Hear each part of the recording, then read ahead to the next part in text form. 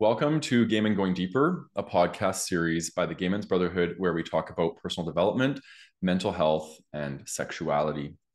I am your host, Matt Landsiedel. I'm a transformative life coach, empathic healer, and spiritual teacher. I specialize in teaching people how to heal shame and trauma and embody their authentic self so they can enjoy more meaningful connections in their lives. My areas of expertise are working with highly sensitive people, empaths, and gay men to develop a stronger sense of self-worth. Today's topic is healing from sexual trauma, and we are joined by Tirrell Cherry. Welcome, Tirrell. Hey. Thanks. How are you? I'm doing well. Yeah, it's good to have you here. This is going to be a heavier topic for sure. We're going to be kind of diving into some uncharted territories that people don't often talk about. So we're going to be beautifully holding space for each other to kind of navigate this terrain. But I do want to formally introduce you to the audience, and then I'll give you an opportunity to kind of share or add anything in that you want. So Tirrell is a certified hypnotist and mindset coach on a mission to help people process trauma so that they can start to move away from self-doubt, shame, or guilt and towards confidence, clarity, and peace. Rewiring the subconscious mind and being able to view past behaviors or experiences through a compassionate lens is what he helps his clients with. A bit of a spiritual nomad, Tirrell has lived all over the world and loves meditation, breathwork, and Buddhist philosophy because these have helped him create a deeper connection with self during his own personal development journey. He also geeks out over the law of attraction and manifestation, tarot, astrology, or anything having to do with mysticism and metaphysics. Tirrell believes that the most attractive energy is authenticity, and when you allow yourself to be who you're meant to be, when you show up for your dreams, you can create so much happiness for yourself. Yeah. That's amazing. I'm like, it's like, am I reading my own bio? That's kind of what I feel like. We're so similar. So I'm really, really excited to have you here today because, and actually before I hand it off to you, I want to just tell a little story of how we connected because I was setting an intention of the topics because it was about September. I was like, okay, I want to start picking my topics for my podcast episodes coming up in the fall. So I started writing down things I wanted to talk about, and sexual trauma was one of them.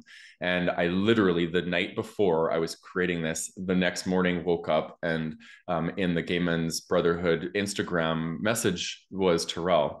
And he has shared a bit of his story and how sexual trauma was part of your story. And I was like, no way, like this is unbelievable. So I was like, I reached out and we had a kind of a connection call and we felt pretty strong resonance. And so here we are. So we're wanting to bring that resonance to you guys, the audience, so you can experience whatever we create today. So I'm looking forward to this. Yeah. Yeah. I think that's like one of the most affirming things that can happen in an experience is literally when you put it out there and then it shows up. Mm-hmm. Obviously, not all things are going to happen in sync like that, but this also lets me know that if there are two people having a similar thought form or wave, there are more people out there who are maybe looking for support in this or have experienced this, right? Like it really Mm-hmm. just lets me know that if there are two people that can really be in that same spot, there's more. Yes. When we think about the collective and mindset and stuff like that. But yeah, yeah, yeah, Yeah. yeah. Yeah. Yeah. I fully agree. And I think there's a lot of people in silence on this topic and a lot of people not willing to come forward and share their story. And that's where the healing happens because there's a lot of shame around sexual trauma. So I'm really, I'm putting myself out there in a really big way by doing this. And I know you are too. So we're doing this for the greater good of our community. And hopefully it creates a dialogue for people to be able to start to heal. Um, so anyway, Yeah, yeah, anything you wanted to add? absolutely. Yeah, and I think that when I think about my own experience with sexual trauma, it really did like set roots in the silence. Mm-hmm. um and not only from inception but like as I got older and maneuvered, and then it turned into a whole different animal, or and I think the more you speak about it, the less it has a hold on you, Mm-hmm. and it doesn't become um quite the lens that you look through anymore. Exactly. Yeah. Yeah. Thanks for sharing that.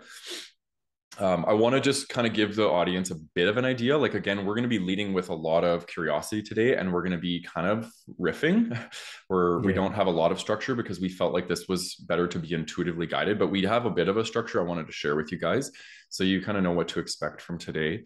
Um, so, we're going to explore why we chose to talk about this. And then we're each going to take some time to share our stories of sexual abuse and trauma and what that has meant to us and the impact that it had on on us. And then, obviously this show is about healing, healing from this and developing personally. So we're going to be talking about how you can heal, how we have been healing from our own sexual trauma, so our own anecdotes, and then also how what we suggest to you, as obviously we're professionals in these fields of healing trauma and shame, so we want to be able to share some of our professional tips with you guys as well. And then Tirrell will have an opportunity closer to the end to talk about how he can support you and the work that he does. So yeah, that's kind of how it goes. So yeah, like I said, this is going to be a little less of a educational, more of like us letting you into an intimate conversation, right? So I kind of like that. So we're going to hold space for each other, let our curiosity lead the way, and yeah. And I want to preface too, before I share my story, is that this is my first time actually sharing this publicly. I've never actually disclosed this to anybody. I've shared it in a men's group in passing, and I basically just said like the words, like I had this experience. I never actually was able to process it. So I've processed it personally, like myself, but I've never actually shared it publicly. So there's some nervousness around that. I want to just bring voice to the nerves. And yeah, without any further ado, why don't we start with you, Tirrell? If you want to, maybe do you want to introduce yourself in any way that maybe wasn't in that introduction, or if you want to just go right into sharing, feel free. Yeah, absolutely. Again, my name is Tirrell, and I have been working with trauma and individuals for a few years now.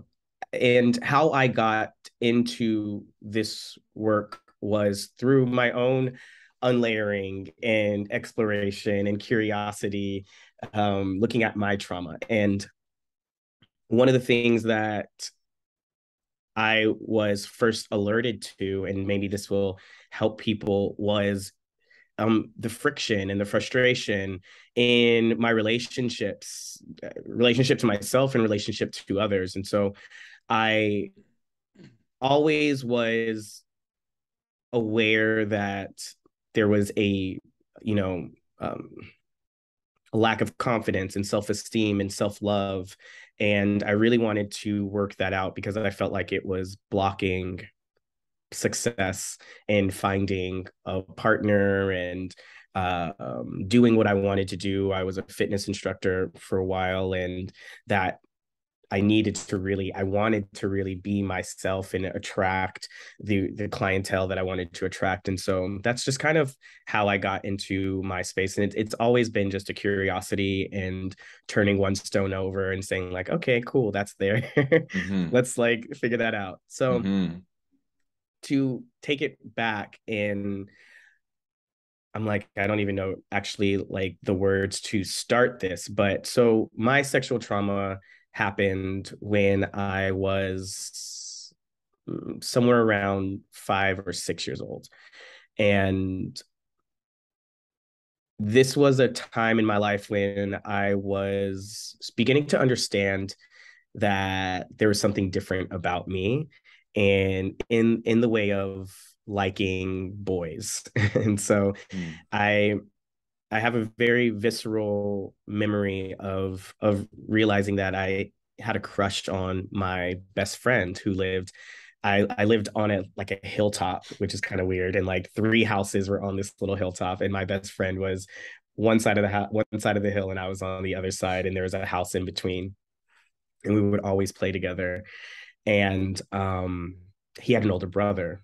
Now, memory is actually really crazy, and I think at this age, when I think about it now as an adult, it does all kind of seem a little hazy. So ages and time frames and things like that are going to be off, but I'm going to have to assume he was maybe 15 or 16 to my 5 or 6 year old self. And it started off as super simple. He was like babysitting us once and took me aside and wanted to play.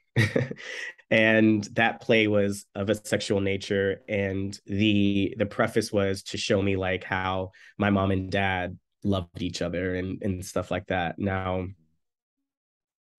I think where it gets really complicated for me was because I was internalizing this as something that I liked, maybe, or was not afraid of or curious about, even at this very young age. And again, wanting to really trying to understand myself. And we spoke earlier about silence, and I knew right away that what we were doing was wrong, not only because he said not to tell anybody, but also I just knew that this wasn't something that we should be doing. There was a real secretive nature to it. Even this happened multiple times over and over until they finally moved. And that's why it ended, is because they literally left.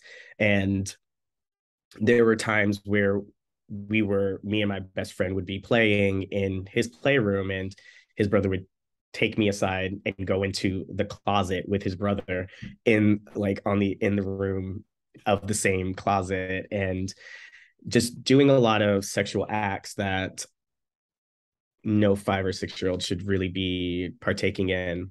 Mm. A lot of the a lot of the things that I guess really hurt me, not only on a physical nature, because there were some things that I remember being like really painful, but not even articulating that to my mom or my dad, right? And feeling like if they knew, I would get in trouble. Mm. If they knew, they would think that they would somehow equate that to my sexuality. And again, that was wrong. Not having the verbiage for it, or, the words for sexuality or being gay or anything like that, but knowing that if that happened, they would think that I had initiated it somehow or liked it. And like a lot of people, like I never really said anything about it, never told anybody about it. I told a friend for the first time when I was 16, and we were trauma bonding, sharing each other's stories. And I think that was the first time too that I was being able to actually say, I think I'm gay. And Mm. so there's a lot of like this figuring things out as I was getting older. And it didn't really hit me that this was a real big issue until I went for my first hypnosis session. And that was one of the first scenes that came up, was me being in a closet with this guy and realizing that I had built this belief around being wrong, being bad, being judged and shamed, and learned very early on to keep aspects of myself hidden. Mm. And that just kind of grew into other aspects that I would hide within relationships. So I would get into relationships with people, and we could only go so far emotionally. Uh, my sexual exploits and the way that I viewed sex and the way that I got into sex, I used to do, I'd say I've gotten into some risky behavior sexually. And I do understand that it was a way to perhaps feel recognized, feel loved, feel valued, feel, like somebody accepted me. And again, all of these things really stem back to what I started learning about sex, what I started learning about relationship, what I started learning about intimacy and my own sexuality at such a young age, and that belief system that stems from that really does stem from that. Mm. Yeah. The hypnosis session that I did was super profound.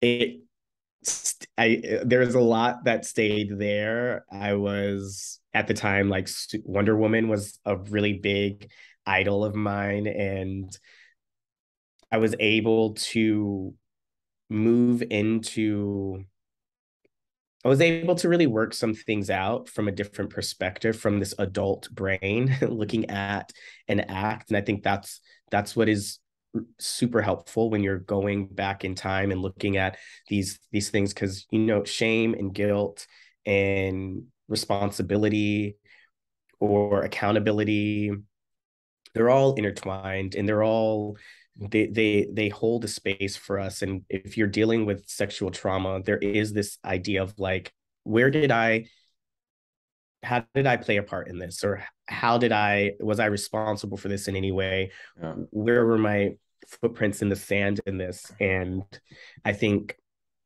when dealing with it with children, we really have to look at the beliefs. Like, what was the belief that you picked up from that experience, or what did that tell you about yourself? And at that age, we're really in the ego kind of mind and the ego brain, so everything does revolve around the individual, the child. They always think, this is because of me, this is something that I did. Yeah. Yeah. So yeah, that's kind of like that's my story right now in a nutshell, to not go too super deep into that. But Yeah. Yeah. Yeah, I really appreciate your openness, and I'm just curious, what does it feel like to share that? I mean, interesting, because Yeah, I don't know who's going to be hearing this. right. I know. you know Yeah. but again, I think that the work that I've been doing now, before hypnosis, I leaned into breath work, and there was a lot of anger and sadness that was operating in my system Hmm. that I didn't really understand or recognize. And I went through meditation, and there's all of these things. There are a lot of these methodologies that I utilized that that took layers off. So my process was a lengthy process. This is years of me finally getting to this one pivotal part where I wasn't feeling like in my business I was showing up the way that I wanted to. Turns out I'm looking at my past and saying, okay, I can see how this belief was created, and how it not only shows up in my business, but it shows up now. I'm looking at my relationships and seeing the connection and all of that within this one place. And so I feel okay sharing it. And I think because maybe it doesn't have like its talons in me like it used to. Yeah. um it's a part of my history, and it's a part of my past, and I've been able to really release some of that shame, release a lot of that shame, release a lot of that guilt. And I don't think there's really nothing to be afraid of for me in that space. Yeah. Yeah. Yeah, I appreciate it. You're very well articulated, and it kind of, some of the things you shared really kind of gave me some perspective into my own experience as well. I have one other question. What do you think the biggest impact was in your life having this experience happen to you when you were 5 or 6 years old? mm, you know I honestly think that it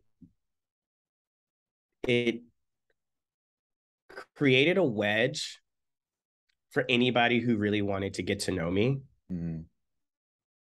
because it's always been like there's always been this back of the mind thought of, if they really got to know me, they'd see there's something wrong with me.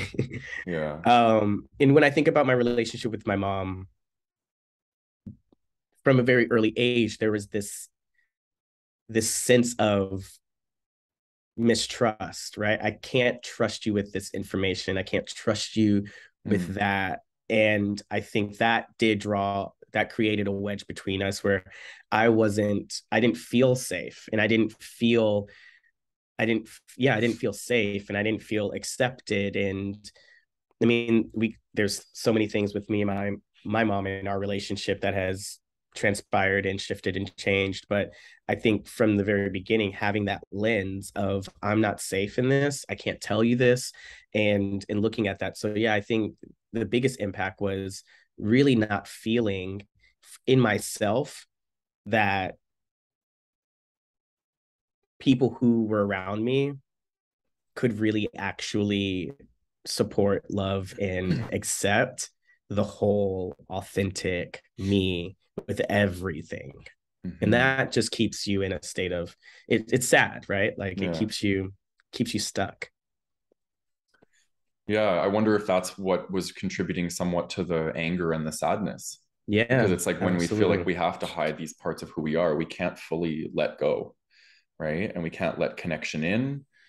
So, yeah, I fully resonate with your share in such a big way. Yeah. Yeah. And I don't think it's, I don't know. I used to say like, I don't, nothing is unique about my story. I think this is something that a lot of people go through and sit within silence. Mm-hmm. Um, I wish I would have like had the forethought to actually get the legit, um, you know, statistic on how males in general are living with this and haven't said anything. I guess that would be a weird statistic to try to find, but Mm. um, I'd imagine that there's a lot of people who are experiencing this or have experienced it, haven't taken the time to explore it and get curious about it and really say, okay, in what ways is this affecting all areas of my life, like holistically, Yeah. career, relationship, health, money, right? Mm-hmm. Like, how is this affecting me? Because it does. If you don't think that an experience like that affects your life on a whole scale, chances are you're not paying attention. Yeah. Yeah. You're You're feeling minimizing frustrated. or you're Yeah, denying or something, yeah, right? There's some yeah. defense mechanism at There's play. yeah, yeah, absolutely. Mm. Yeah. Yeah. Do you feel complete in your share? Yeah, and I mean, we can talk. I imagine that like as we go, some more will come up. But Okay. one of the things that, again, like I said, it's almost like a mind movie where I am third personing it, like looking in and seeing it. And I think that's why when I talk about it, I do feel a little disconnected from it. And maybe not disconnected from it, but it just doesn't, if we would have talked about this years ago, a couple of years ago, I probably would have been like tripping over my words, Yeah. trying to figure out the correct context or right way to say it, or you know, maybe even going too far into detail. I think sometimes I don't want to like re-traumatize anybody Yeah. with my detail, but Mm-hmm. yeah, I think at the end of the day, the big the big understanding is how these moments are so profound in how we the self concept, the identity, and how we see each other or how we see ourselves, and then operate from that external view. Yeah. Yeah. Exactly. Yeah. Yeah. Okay. I guess it's my turn, right? Yeah. um, So when I was 19 years old, I was drugged and I was raped. Um, and basically, how it played out was I was at a nightclub in Calgary, and I consented to go home with a guy. Um, I didn't consent to have sex with him, but I consented that I'd go home with him, and ended up getting to his house. And I was really intoxicated at this point, like drunk off of alcohol. And he came over and he asked me if I wanted something to drink. And he came over and he brought me a glass of orange juice and with vodka in it, he said. And there was obviously GHB in it. And I was extremely drunk. And basically, all I remember is the next morning. Like, I don't really remember anything that happened. Um, I remember like waking up and my body felt like paralyzed. Like the first sensation I met when I woke up was this feeling of being paralyzed. Like I couldn't move for like maybe like 2 or 3 seconds, and my body just felt frozen. And and then I kind of started connecting with my body, and I was like, everything just kind of felt numb. And I thought it was like because I was hungover, and I just like I wasn't really, my faculties weren't fully there. Like I didn't know really what had happened. And then I started to realize like my body, like my bum was really sore, and there was like blood. And and that's when I kind of paired everything together, and I was like, okay, this obviously happened. Um, and the interesting thing was I kind of sloughed it off. Um, like it wasn't a big deal, because and I started to use all these minimizing strategies of like, oh, I said that I would go home with him. So like like that's, and then I ended up having sex, and like so I started to kind of really minimize it, and that went on for a very long time. I was 19 at the time. He was probably 29. It's just like a guess, but he was a lot older. Um, so there was this energy around like I was very young. I was very had a very low self-worth. And I kind of trusted this older person, right? And that was obviously a mistake. But so that's kind of in a nutshell what happened. Again, I don't want to go into too much detail either. I've noticed that there's this like energy, this emotionality that's there, and I don't really want to go much further beyond that. But I think for that's the actual incident that happened, and then I want to talk a bit about the impact that had on me, because I went through my 20s extremely hypersexual, like to the point where I had a sex addiction and I was having sex with multiple guys a week. Um, I was in a relationship with a guy from 21 to 29, and 4 of those years we were closed, and then 4 of them we were open. And the 4 that we were closed, I was actually I was cheating on him a lot and going to bathhouses and stuff. And my sexuality for me was how I was getting my worth. I was giving my body away to guys for worthiness. And I remember my boyfriend at the time saying, he's like, you use sex as a weapon in our relationship. And so my relationship with sex became very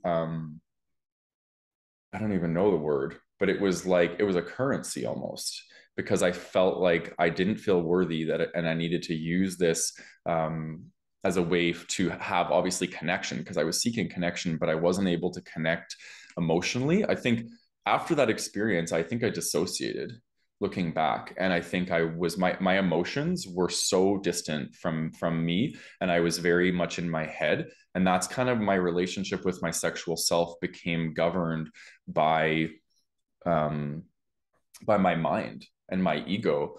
And the reason why we opened up the relationship was because I wasn't able to bring emotions and sex together. they were very separate from me. And actually, the very thought of bringing emotions into sex was like repulsing. Like it felt repulsive to like have somebody be like, I love you, and you know, sharing these intimate things, and then having sex. Like for me, it was, that just felt gross. And it was like sex was robotic, and it was something that we did to get off. And then I would be back in my own world, up in my mind. And even when I would go for hookups with guys, I would never cuddle after. I would never talk. It was very much like performative sex. So that was my 20s, and I think that was a trauma response for me. I became very hypersexual. I was recreating power because I felt very powerless in that experience. So I was like, I was only topping. I was almost assaultive towards guys. Like I became very aggressive, and it was like a way of having or reclaiming my power that was taken from me in that experience. And then everything changed for me.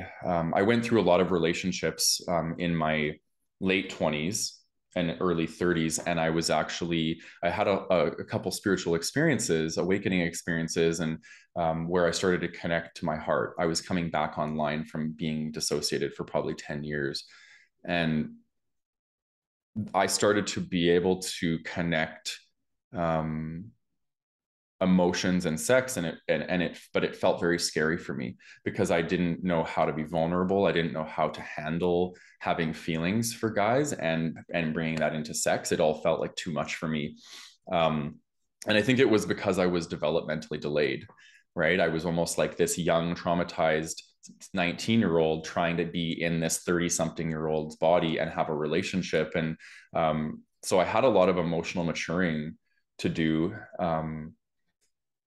And so what ended up happening was when I started to realize this, like basically this at the start of my 30s, I kind of shut down sexually, and I became afraid of sex, and I didn't want to give my body over to men because I felt like I couldn't trust them.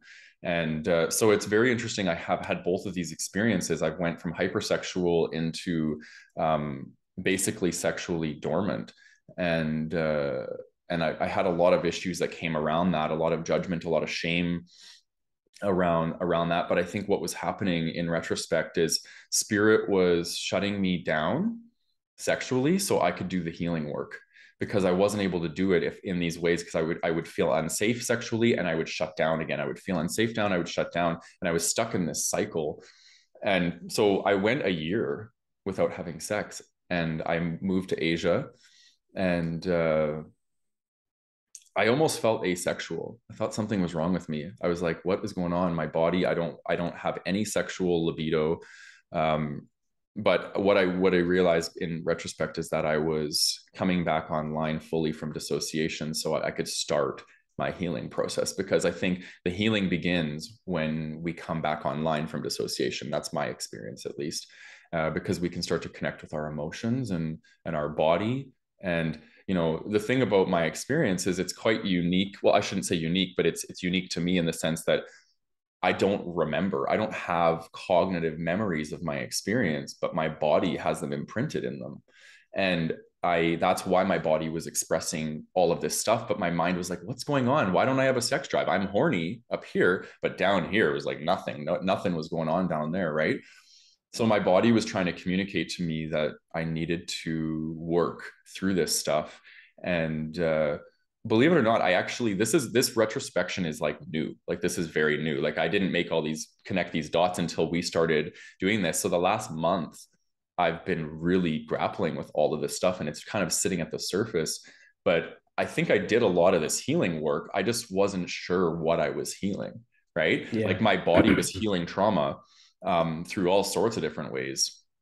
And clearly this stuff was being processed and worked on without me cognitively knowing that this was what was happening. So it's just really, it's really amazing that the body has this intelligence, that it knows what to do with this information if we actually listen to it. Right. And for me, I was pushing myself through, 29 to 34, having sex with guys when I didn't want to do it. and thinking that I had to do it. And like, so my relationship with sex is such, it's really, it's very, I don't even know the word that I'm looking for, but um I'm going to take this moment. please. Yeah. I want to pause and just honor you in telling that story and Thank you. telling your experience. And I think I noticed that there was the energy where you're like, okay, got that out. Let's like move. Yeah. let's move Yeah. from let's move from that and let's get away from that and let's Yeah. talk about like and I think that it's important to honor the experience. And Hmm. I'm going to say, like, again, trauma is not the experience. It's literally it's our perspective. It's what happens within the body afterwards. Yeah. It's how we remember, um, on a physical level, Yeah. the experience, not necessarily the mental. I can say at 5, 6 years old, I had sexual molestation and trauma, but it wasn't it's not the experience that I remember. It's how I feel in my body. it's never really it's not really feeling connected to my root chakra, Yes. the support and the security. I mean, I can tell you all of the things that I've had happen to my body when it comes to sex in in this context that is like it all really makes sense on a metaphysical and energetic level. Yeah. And so you don't have to remember it consciously. Hmm. Subconsciously there's a remembering. And your body, there's a book, the body keeps the score. Totally. Yeah. And Yeah. there's another book called Waking the Tiger, and it speaks to all of this, that your body is this your subconscious mind. Your body is the subconscious mind. Yeah. And these acts that happen even in sleep, it doesn't it's still there, and it still comes out, and it's still operating. And you going through these waves of feeling perhaps disempowered and wanting to regain your power, and then taking time, like you're literally taking that time and separating yourself so that when you do come back, you're a little more aware, a lot more conscious, is the process. And I think that we all go through these waves and levels of understanding, of understanding, of reflection, expansion, contraction. Like it just all starts. It's not linear. It's pretty cyclical, Totally. Yeah. spiraling, right? Yeah. And, and so 19 years old, and a super scary thing, like I can only imagine. I'm trying to think of like what year, like what decade that would be. So let's say this is early 2000s. Yeah. Um, you know, Yeah. It would have been there's like not a lot of, yeah, 2006, prep 2005. was barely a thing at the time. There's a lot of like social stigma that comes from this. There's a lot of fear that comes from this. I had an experience as well of, being what did we used to call it? Overserved anyway, Yeah. and swirling out and having somebody trying to, but luckily my boyfriend was there, and it was not, it was a whole different situation than it could have been. But there's so much in the realm of like what happened to you outside of that experience, that it makes sense that sex would become ambiguous. Hmm. There would be this ambiguity to your sexual relationships, and with whom you could trust, and these all of these factors. And so when you found yourself, well, what did you do in that time of celibacy?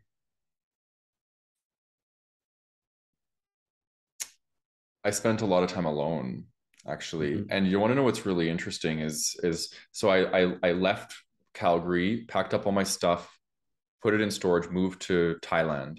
And within 2 weeks of being in Thailand, I met a guy and had a hookup. And my body was screaming at me, don't do it. And I was anxious before. And I did it anyway. And I didn't enjoy it. And then afterwards, I fell into like a week-long depression. I couldn't get out of bed. And the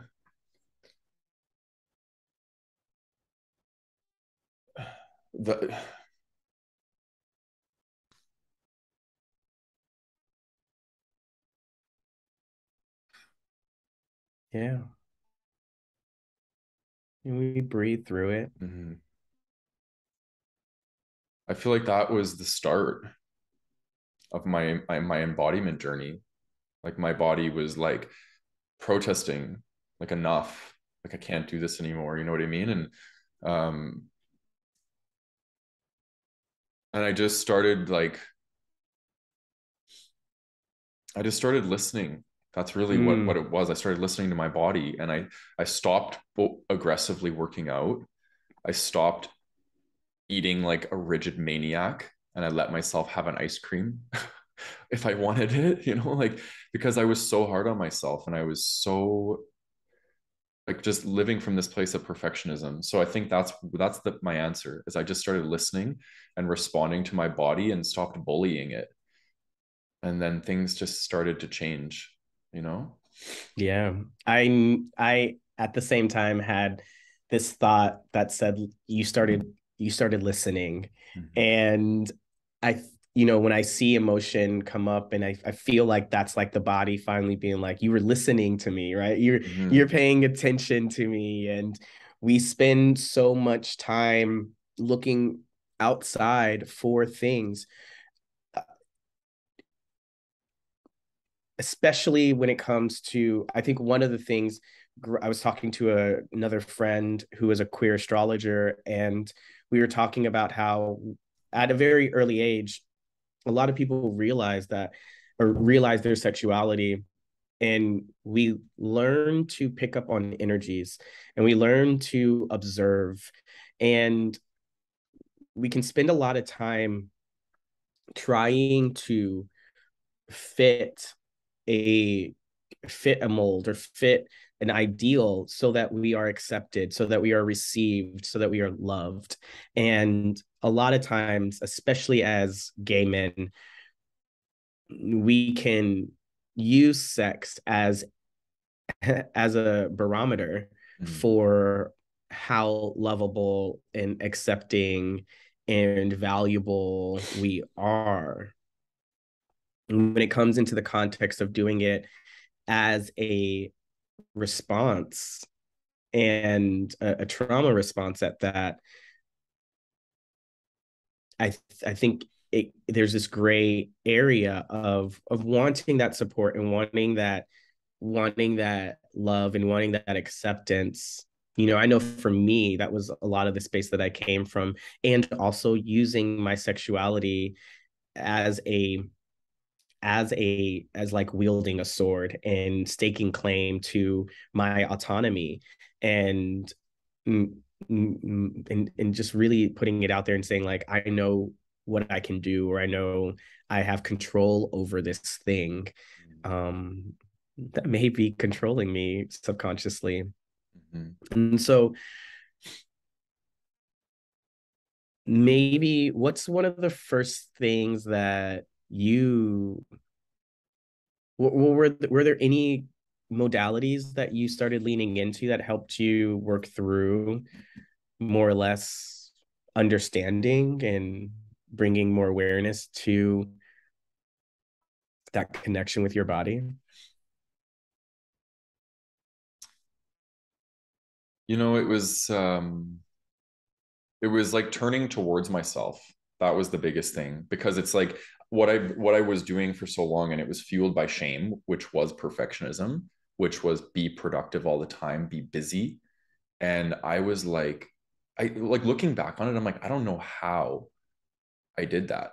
Like I was working insane amounts. I was working out insane amounts. I was like, just, I don't know. It's just, it's unbelievable now that I look at it, and now that I'm actually honoring what my body has capacity for. Like I was double what I do now. And so I started to turn towards myself instead of be busy all the time. And I started just giving myself like opportunities for stillness and presence.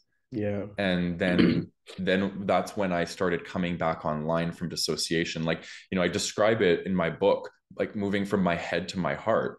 Mm. That's coming back online from dissociation, in my opinion, because when we're dissociated, we're not connected to our heart center. We're connected to the cerebral part of who we are.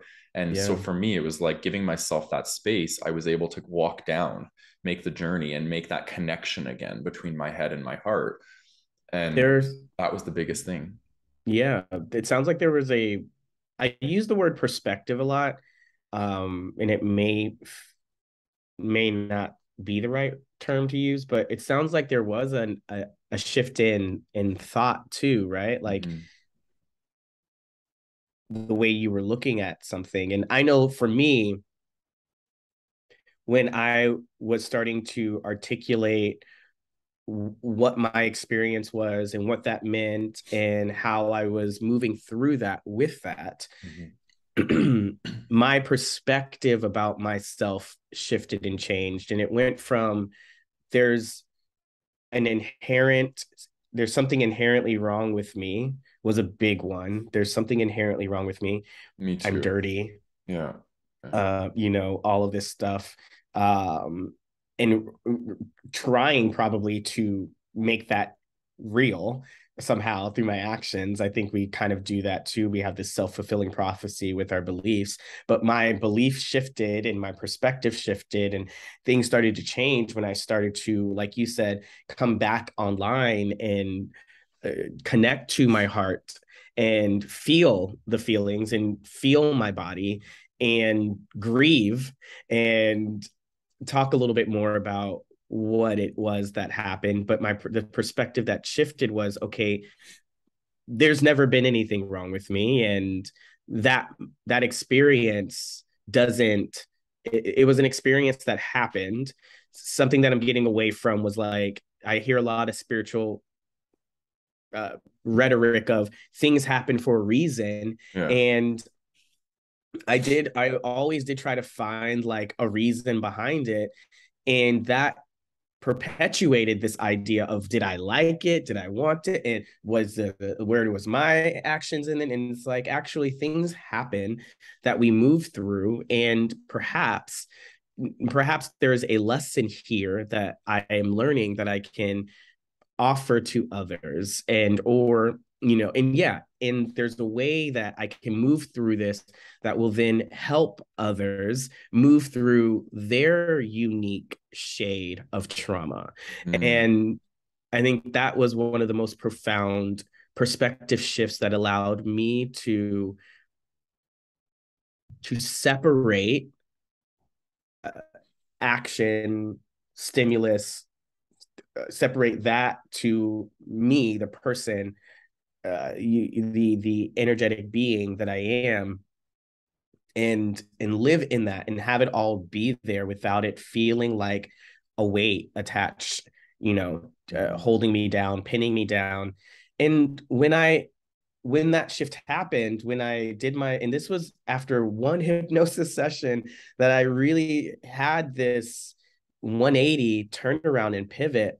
And the things that happened, I was in a relationship at the time, and if I was being completely honest, I don't know if we were right together, but I was in it because I, again, always had this like, I want a relationship so bad. And Mm-hmm. I was getting into relationships and staying in things for too long, or I was meeting people and not able to really hold that vibratory love that they were Yeah. feeling, and they would be really, really good. And I was like not about it, not here for it, not available for it. Yeah, me too. And yeah, and once I made that shift, I did a lot of self-reflection and changed a lot of things, especially with in regards to that relationship. That relationship ended, and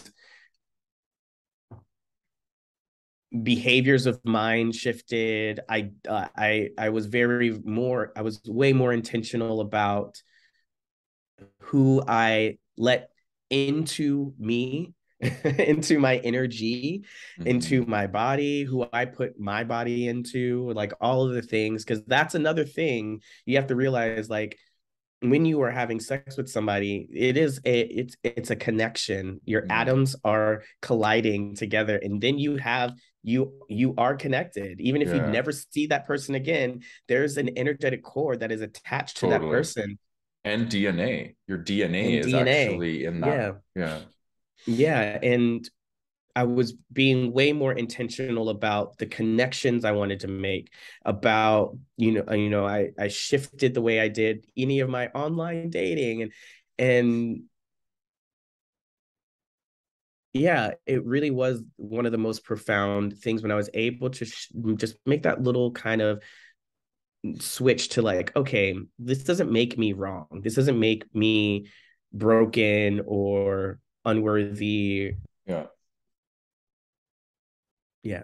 Yeah.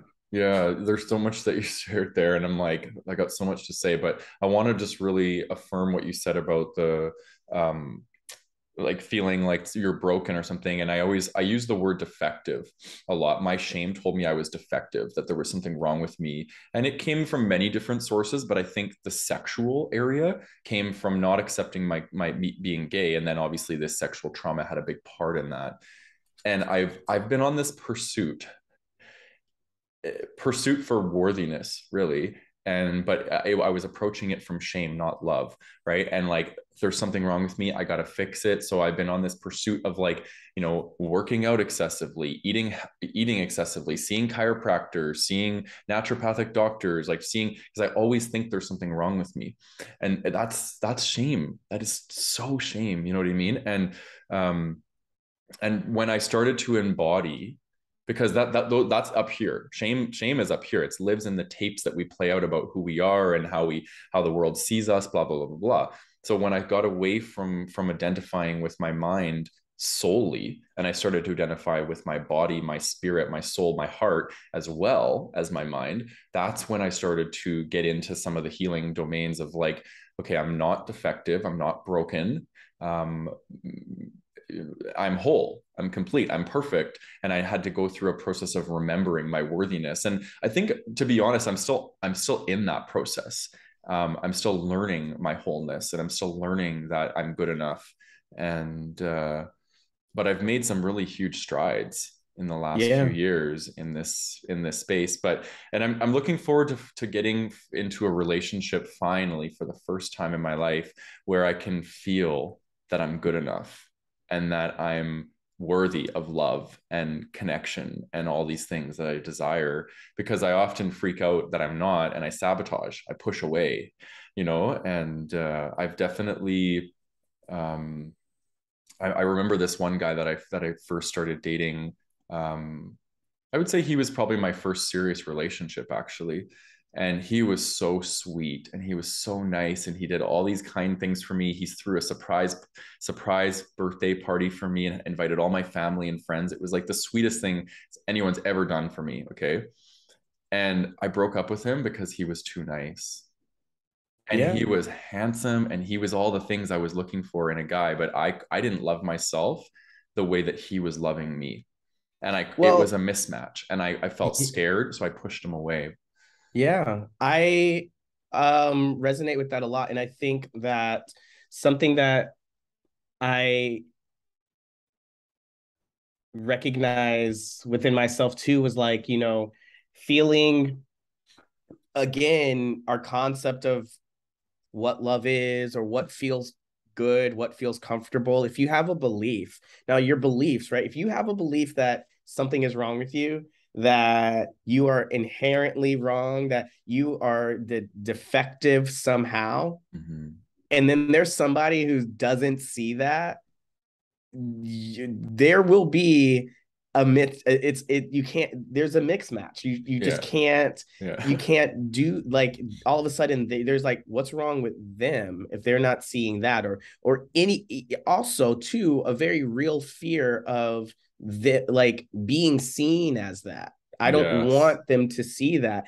And so you subconsciously will create momentum away from that relationship to protect yourself, right? Like everything we do is a protection mechanism. Our bodies, our brains are designed to keep us alive Yeah. in this 3D world, in this environment where there is danger lurking around every corner. Yeah. Every single thing that we do is the core of the action is to keep us alive, is to keep us safe. And when we have a belief that it is unsafe to be in relationship with somebody because they will leave me or they may hurt me, it's going to be painful, your Mm-hmm. body, your mind will say, okay, how much can we handle this? Gay Hendricks, right? Tipping, you have like a tipping point, or that's not Gay Hendricks, but Gay Hendricks has the I'm blanking out on this.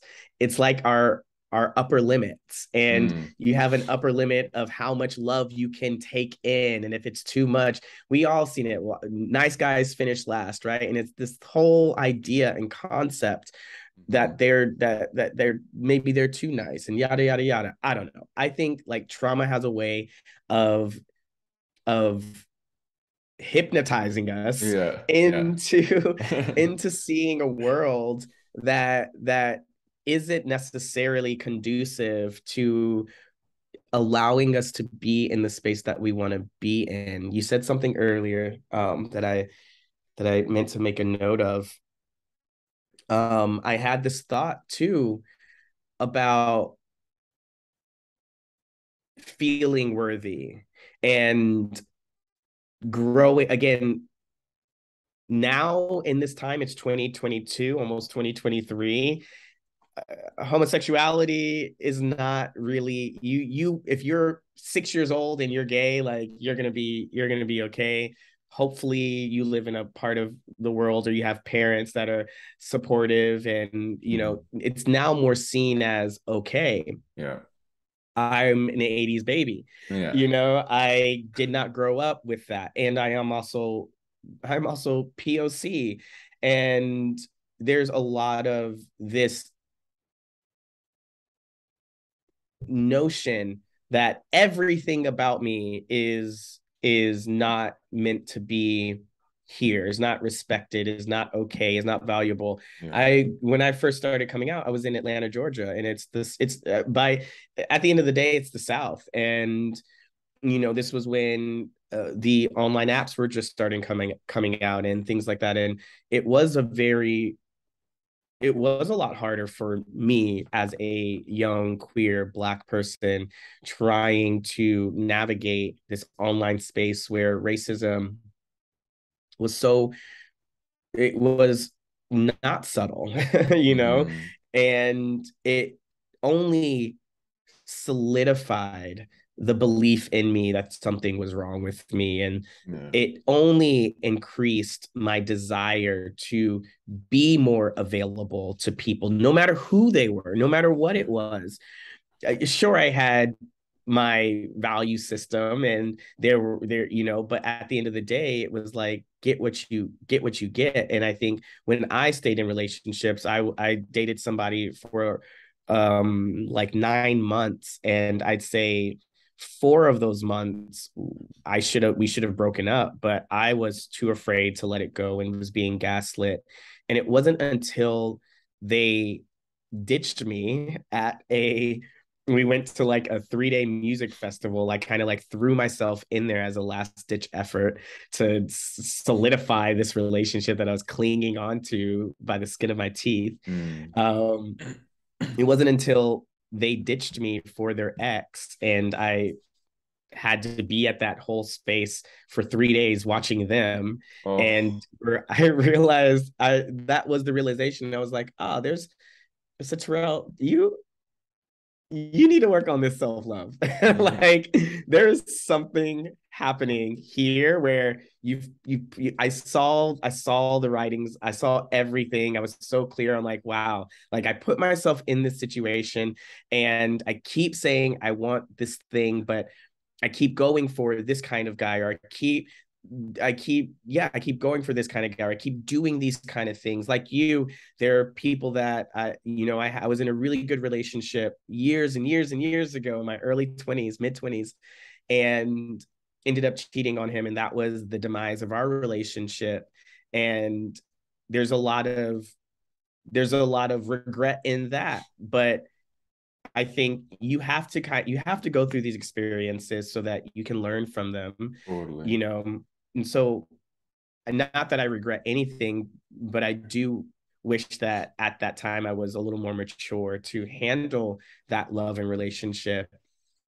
Again, I love my life now and I love my partner now and I love all of the things that I'm in right now. But these are experiences that when you go to the core, when you go to the root, when you go down deep to that access point, and you do realize again, it's like the worthiness factor. Am I enough? Do I Hmm. feel enough? Do I feel worthy enough? And I I love that you said even before the assault, there was this worthiness factor that was playing, and maybe it's just figuring out your sexuality and what that meant for you, and that new identity, as every teen, you're 19, should be doing at Hmm. that time, really figuring out who they are, figuring out what they want, what their vision for life is. Hmm.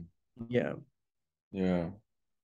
Yeah. Again, so much of what you just shared, it's just resonating with me in such a deep way. And this you made me realize something actually is the hypersexuality I was exhibiting in my 20s after this assault happened.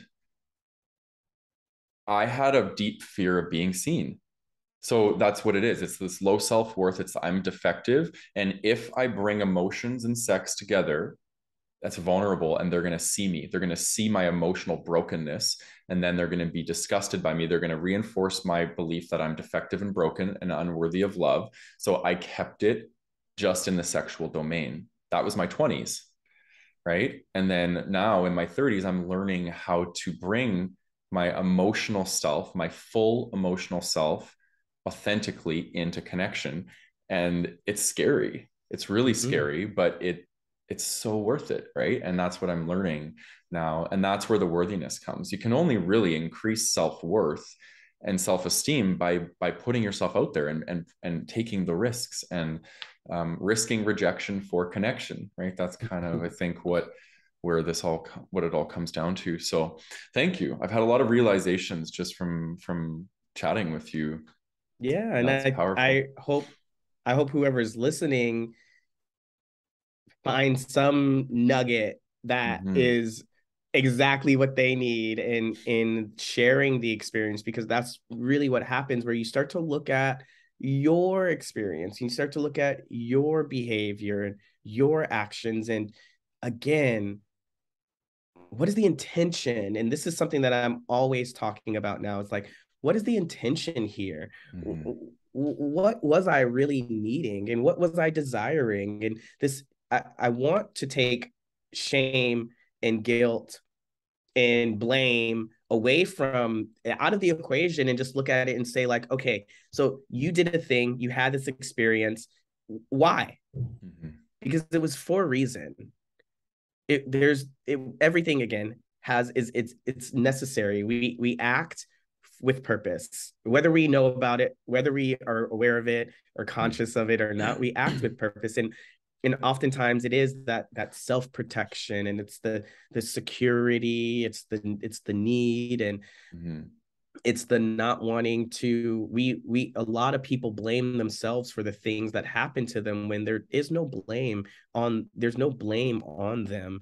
If they were the victim of it, like there's no blame. And we have this whole network of people who are trying to like take victim out of it. And not, it's like, if you're a victim, you're a victim. That doesn't have to demean you, or it doesn't have to take away your power. Yeah, Like, it doesn't have, like, the word victim just means that there was a power play, and there exactly. was, you know, and at a certain point somebody wielded their power over you. Yeah, And moving forward from that, you know, what do we do with that information? What do we do with that? How am I healing from this, right? How am I heard this term, like I saw this quote, and it was like, healing is just not, you never really heal anything. You let it go. And okay, yeah, I see this as, like, you asked me, how do I feel about sharing that? And I was like, I kind of feel detached from it in a way. And I think that I've let go of the meaning mm, that this bad thing happened to me. And that created a different space to be in, to operate in. And I yeah, think when you heal, that's what happens, is you let go of maybe the meaning that's holding you, keeping you in that place, in that time, like a time warp. yeah, And you're able to shift into a new space, and you create a new meaning behind it, or you create, yeah, you create a new meaning behind it, and you create that new operating system and to live by. And it really shifts your whole energy, and the way you vibrate, and the way you articulate yourself. Why I say like authenticity is the most attractive is because a lot of the times when we are hiding our shadow, when we're hiding aspects of ourselves, when we're hiding the truth of an experience, we're not being authentic. exactly. Yeah, We're being versions of ourselves that we think are the most digestible for others. We're being, exactly. you know, and we cannot we cannot manifest what we truly desire if we are carbon copies of somebody else's vision of ourselves. Yeah, We have to really sit in that authenticity. We have to really like be ourselves, and be in that the whole truth, because every single thing that happens to us is creating that picture. yeah, Like, there is no shade, no color that is invaluable in who you are. And that's the good and the bad. You can't have, this is what exactly. contrast is all about. You Yeah, can't have one without the other. And so once you begin to allow, you accept, you're curious, you investigate, and you reorientate, you do all the reads, right? You shift everything around, you have that 180. That's when you're in your authenticity. And that's when you see things really shift and change in your life. yeah, yeah, exactly. You said it so bang on, and I think I want to touch on the victim thing before, because I want to save some time for we can talk about the healing, and maybe this is kind of the segue into that actually, because we're already kind of touching on it. The victim the victim stuff is really interesting because I'll use my situation as an example. I didn't let myself be the victim. I minimized, I denied, I projected, used all the defense mechanisms from being the victim. So part of my healing has been going back and being the victim. And this is in all areas of my life, not just in this area. I never wanted to be the victim. I did never want to admit that power was taken from me. So I would exert power, and I became really callous and cold and harsh in certain areas of my life, specifically relationally. And it wasn't until I made peace with the victim energy and I allowed myself to be in the victim energy, grieve what happened to me, and then I could start to empower myself from that place. Yeah. So Yeah. the victim stage is really important for people as far as the healing and the grieving. And a lot of us bypass that Yeah. stage, or we get Because, stuck in it, right? We yeah, either get stuck in the victim stage and it's like poor me, and we use it as a currency, or we bypass it and don't let ourselves go through it. So there's contrast there, right? We have to be, there's that middle space of feeling your victim energy, moving through it so you can enter that empowerment. absolutely. Mm-hmm. It's again, it all operates together. And you do, I like how you realize you were on one, you went from one side to the other side. And that's kind of what happens when we bypass and we're not allowing ourselves the space and the time to work through the thing. Yeah. And we end up perpetuating it, Mm-hmm. or there's like it like lives on somehow because we're Yeah. constantly trying to run away from that. We don't want to be seen as that. We're running away from it. And it's Yeah. like, yeah, Running you away from our you body. That's what it mm-hmm, is. You said the subconscious mind lives in the body as well, right? So when we're running from us, we're using psychological defenses, which is the mind trying to convince mm-hmm. itself that the experience isn't stuck in our Isn't body somehow, right, right? right. So, yeah, it's interesting. I want to share a bit about my healing, and what I did to kind of move through some of my healing of Yeah. yes, sexual trauma, but this is going to be really about trauma in general because I don't think it really, but I will, kind of bleed it into the sex domain as well. But so like I said earlier, I had to stop dissociating and I had to start connecting back into my emotional body. And I did that through turning toward myself and being with myself, giving myself stillness and presence. So that's the biggest thing. And then I wrote down here befriending my nervous system because I didn't have a relationship with my nervous system for the longest time because I was dissociated, I was disconnected, and I was basically bypassing the responses of my nervous system, what my nervous system was trying to communicate to me. And as we know, like the scientific research shows that the trauma is stored in our nervous system, and our nervous system is communicating to us our relationship with our emotions. So I had to start taking time and being with my emotions. I had to learn emotion regulation, right? Which is now I teach it because I've gotten so good at mastering it because I've had to learn it clearly the hard way. Um, and then obviously taking time away from sex, that was really helpful for me, especially with that sexual trauma domain, because I was playing out again the battle between my mind and my body. So I had to kind of bring them into harmony again. And I needed space away from sex because I'm also an empath too. So when I have sex with somebody, I'm like you said, I connect chords. I feel their energy has an impact on me. So it's hard to know who I am fully when I'm having a lot of sexual experiences because I'm taking on the DNA and the energy of other people too. So it's really, really important. That period was really important for me to have that year of celibacy so I could really start to learn what's mine and what I needed to work with. And then in that period of time, actually, I became really clear about what my needs were, what my desires were, right? Because I was so disconnected from them. Like I was only topping because I felt like being a bottom was somebody taking my power, right? But I had a very strong desire to want to bottom. So again, I had to come and do this healing work so I could step into the sexual roles that I wanted to be in that were part of my authentic desires, right? And that was really, really important. Um, and then started to move towards sex with purpose, um, which is like again listening to my authentic desires and moving towards the sexual experiences that I wanted to have and saying this is what I want to create. And I had to be intentional with consent because I for the longest time I was letting people do whatever they wanted to do to my body because I had low self-worth and I thought I needed to do that in order to maintain connection. And I was re-traumatizing myself because my body didn't want that. So being intentional with consent means feeling worthy enough to communicate to your sexual partners that this feels good and this doesn't. Do more of this, do less of this, right? That's the kind of dialogue I had to learn how to have, which was very vulnerable for me. That was one of the most challenging things and still can be the most challenging thing for me when it comes to sex is communicating my needs and desires.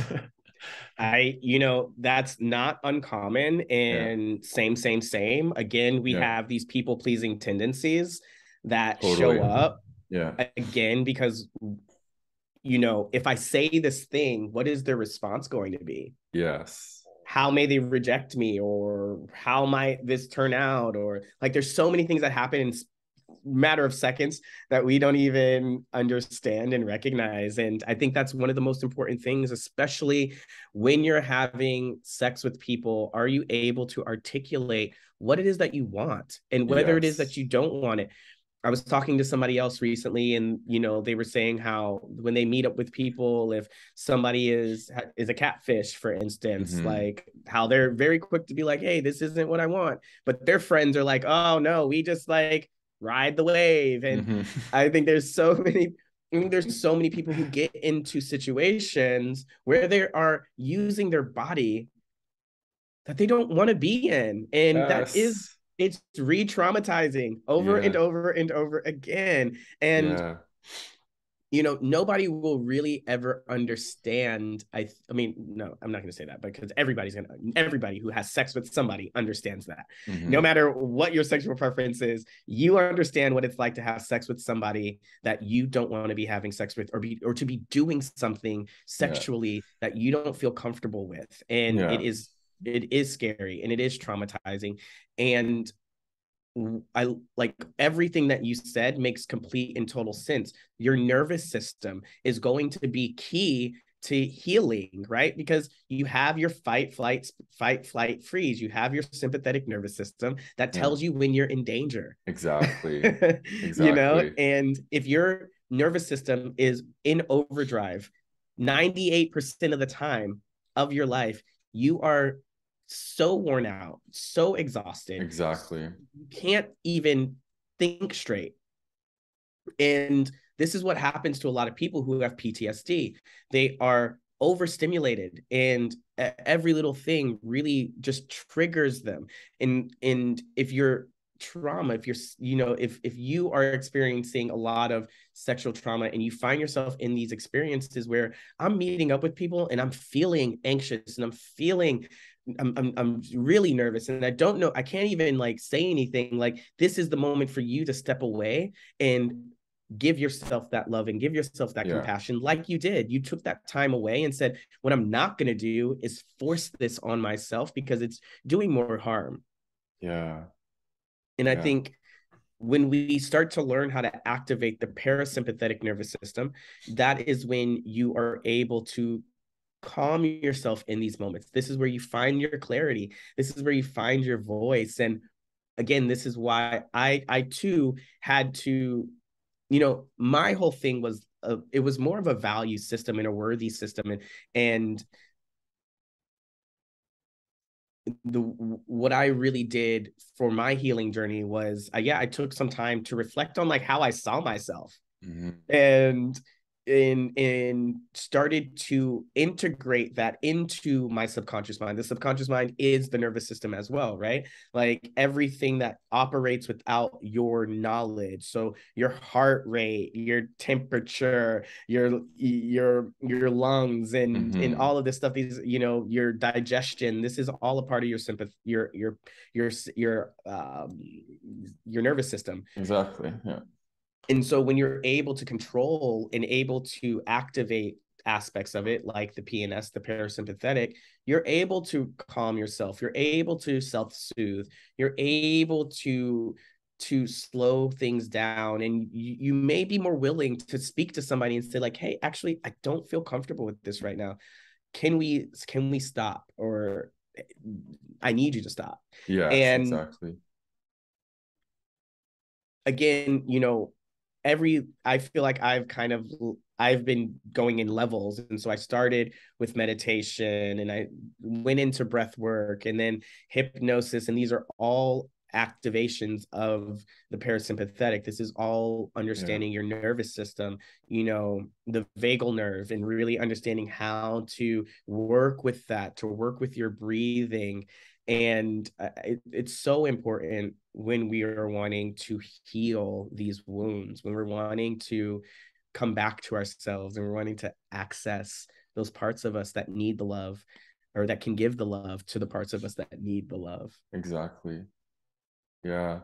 Yeah, it's interesting because the fawning is an interesting trauma response, that was Mm-hmm. one of the ways that it showed up for me, and that's why I was terrified to set boundaries in sex and practice consent, is because I had this fear that if I did, they would reject me, and I Okay. felt defective and broken, so their rejection would have reinforced my belief that I'm not whole and that I'm not worthy. worthy of Yeah. love, right? So the fawning kept me in the vicious cycle, right? So it was almost like I got to this point where I finally felt worthy enough to set boundaries, but I didn't feel, it was still scary, and rejection still brought up that stuff. But you know what? Every time that happened, I would be with myself and be there. So it is like this kind of, you do a little bit of here, it helps over here, and it just, you slowly start to climb upwards.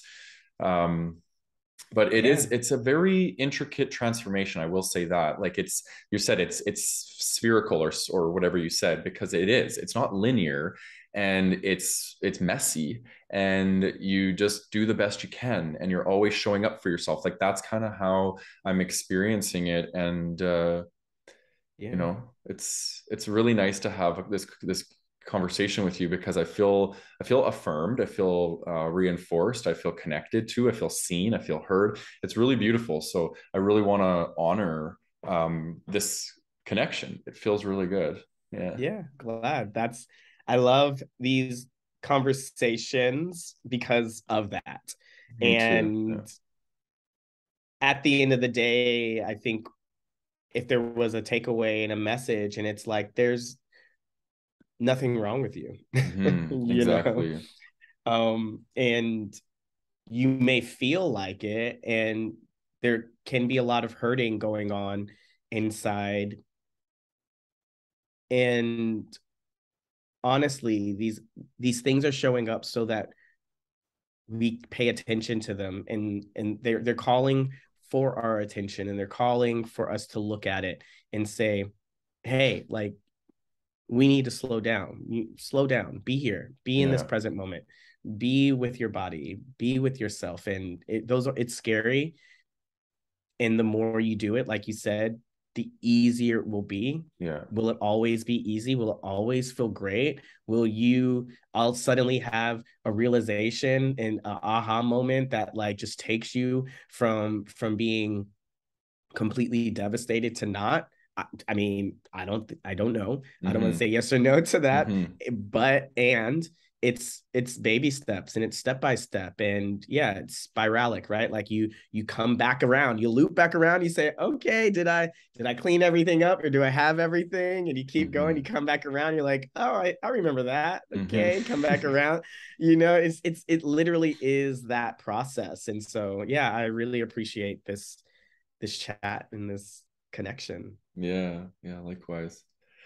Before we wrap up, I want to give you an opportunity to share a little bit about your practice and what you do with your clients. If somebody is on this journey of wanting to do this healing work, and if they felt in resonance with you and your message, maybe just share a little bit about what you do and how you support people to heal trauma. Yeah. So my process is I do a one-to-one basis right now, and I've gravitated towards this concept of like chrysalis and transformation.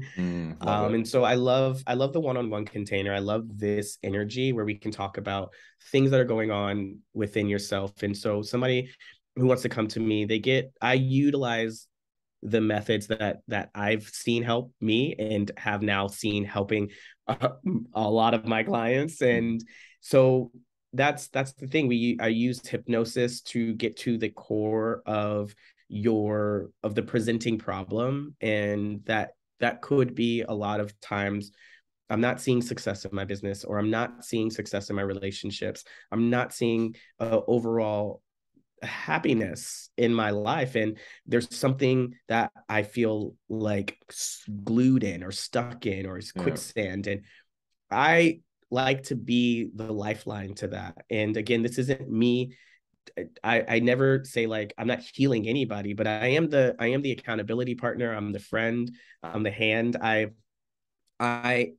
to toot my own horn, have a really good way of looking at the big picture Yeah. and I can feel getting that. people to Yeah. see Hmm. the Hmm. bigger picture. And I think awareness is key, and that's really what I focus on. And so chrysalis, coming in, going into your cocoon, this is our container, Hmm. and working with it. When you have a focused intention, I want to heal this thing, or I want to be in this place in my life, like it has no other way but to manifest, but to create. And that's what I do. So if you're curious about hypnosis and how it might help you, this is definitely what we we talk about, but I also do breath work and I do meditation. So I'm getting really into creating my own audios and subliminals and meditations, Mm. and so I love to create those, and I put music to it, and I get on, and I'm a big, like, I just love creating, and that's what I do. So I do that, teaching people how to, connect to themselves, and showing them things that they may not be aware of, or bringing them to tools, and that they could utilize for themselves, and just really moving forward, so that at the end of the day, at the end of the session, at the end of our time together, you feel a lot more centered and settled within yourself and capable. So that's where I'm at. I'm always on social media. I think that's the Mm-hmm. best way to contact me. Okay. uh Tirrell Cherry on Instagram, and yeah. Yeah, you're on TikTok and Instagram, and I'll put all these Yeah. links in the show notes, but tirrellcherry.life is your website. Yep. So yeah, if the resonance is there, hit them up. Yeah. You're a I'm beautiful person. very so searchable. I'm Yeah. all over the place. So Yeah. Yeah. Amazing. yeah. And if anybody has any questions for either Tirrell or myself, and you're watching this on YouTube, please leave them in the comments below. We'll be sure to respond to them. And if you are not already part of the Gay Men's Brotherhood on Facebook, come and join us. We're almost at 6,000 amazing, spiritually truth-seeking men, which is awesome. And if you're listening to this on your favorite podcast platform and you liked what you heard today, please give us a star rating, because it helps us rank on Spotify and Apple and all the good places. Yeah. Again, just thank you so much. Like, your wisdom is invaluable, and I felt very held today. You held a beautiful space for me to share. I was like really nervous to share that.